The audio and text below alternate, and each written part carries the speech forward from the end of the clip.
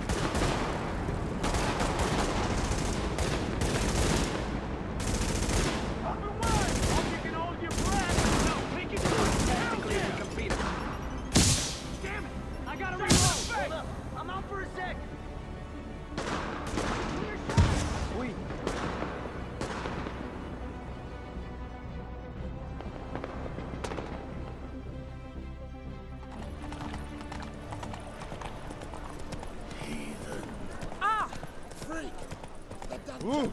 Oh. Youth these days, they're brained all. What do you seek, pain giver?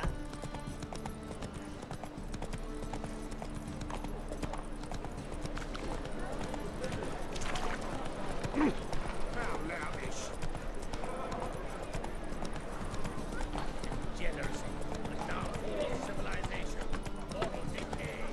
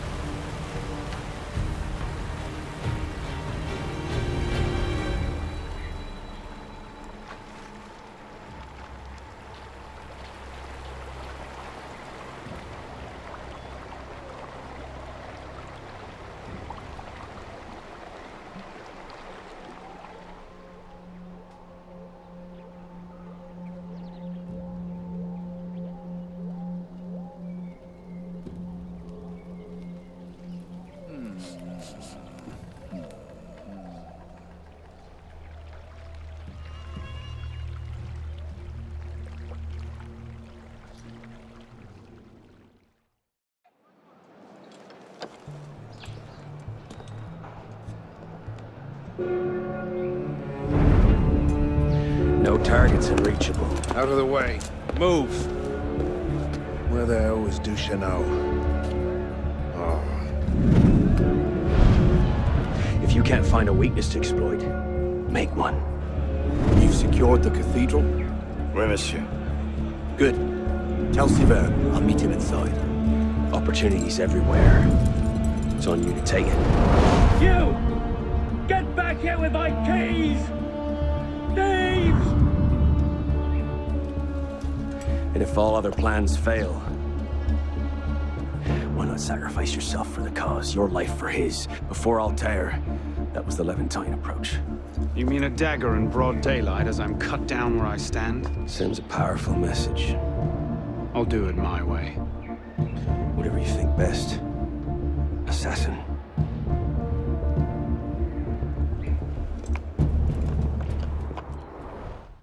Sector 1, Delta 7. Keep low.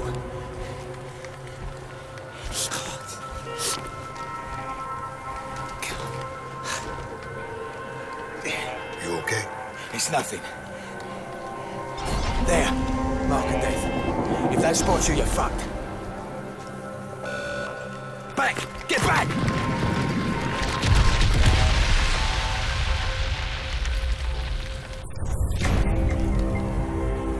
Whatever they found, it's dead now. How far to 34th Street Station? Couple of clicks. We'll have to get around the kill zone first.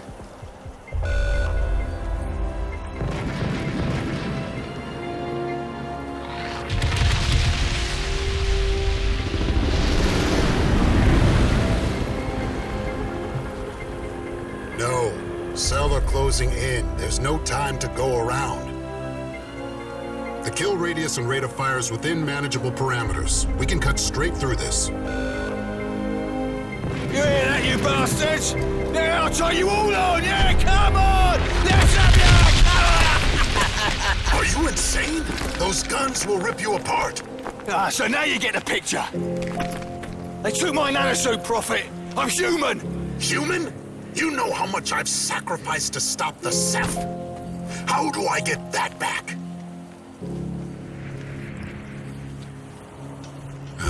Crap.